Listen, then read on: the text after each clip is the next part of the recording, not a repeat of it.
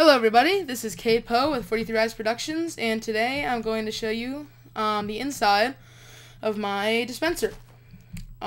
So pretty much all you have to do is place a coin, which is a minecart, right here, and push it. It will then get boosted by the booster and go up, and out comes the storage cart. Then you right click it, you take whatever items you want, like leather or whatever's in here, iron, it could be diamond tools, it can be anything. Then you push it back in. And then we'll get boosted, it will reset itself, so if you push it again, it's already reset, so it will come out again. So you can do this over and over again. So now I'm going to show you the insides of the dispenser, starting from the beginning.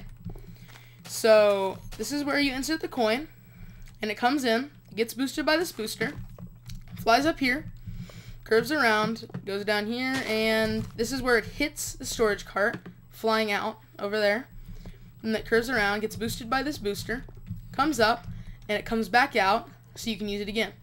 I also made it so it can curve this way to go into a coin bank, but I'm not doing it right now. So right now, this cart, it just came down here and it went down to there, which is the same as that coin slot again.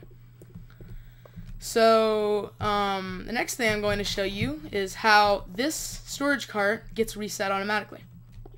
So this is the place where you push the cart back down. It goes down here, gets boosted by this booster, comes up here, curves around, and it goes through this hole, which makes it land right there, resetting itself. So you can use it the next time and next time, and it keeps working.